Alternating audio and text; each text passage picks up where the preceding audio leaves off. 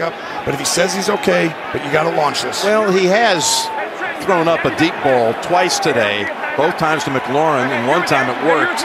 So here you go. He's gotten hit throughout the rest of the game, and it's hurting more now. Comes down to one last play,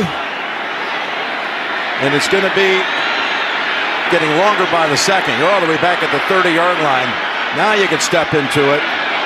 Here comes the Hail Mary with the game on the line, and the ball is caught!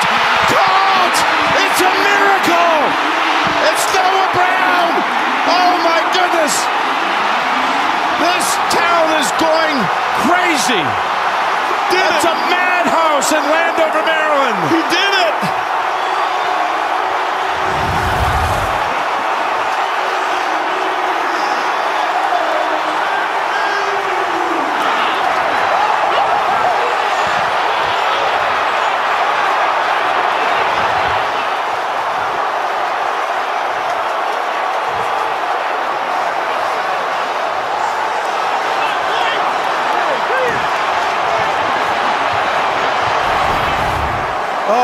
This one will be paid back over and over again for decades. The ball tipped by Stevenson. Noah Brown just standing back there all alone. Plucks it out of the air for the victory. I know this sounds crazy, but there's a method to the madness here. Everyone usually goes and jumps to the ball. You always put one guy behind and try and put one in front and have two or three go jump for it. And Daniels extending this play, and the time allowed everyone to get down there in position to go toward the ball and be in their spot. And what a game, Jim. There are no words.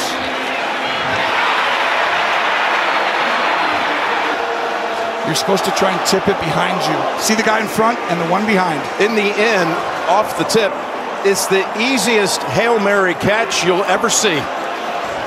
Not easy to come down with it, but that was pretty easy to come down with. And look at Dan Quinn, and the legend grows for Jayden Daniels. Dan Quinn looking for people to hug, and we go down to Tracy.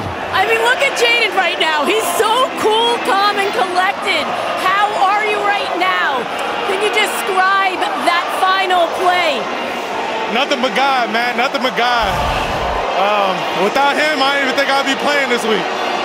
But man, all glory to God. You talked about not knowing whether you'd be able to play. How difficult was it for you out here, having to play through that rib injury? A lot of long hours, long days. But I put myself in the position to go out here. But man, like I said, nothing but God, man. Well, it looked like your rib was okay with that final pass. But what is it about this Commanders team? We keep fighting, man. We keep fighting. We got a great locker room, great brotherhood. Man, nobody else I'd rather go to war with. That's a memorable one that we'll remember for a long time. Congrats. Appreciate you. Well, Tracy was talking about Caleb Williams' Hail Mary back in high school. With Caleb coming home here to the D.C. area. Well, now Daniels pulls off one that you'll never forget. One for the ages? Absolutely one for the ages. A Halloween treat.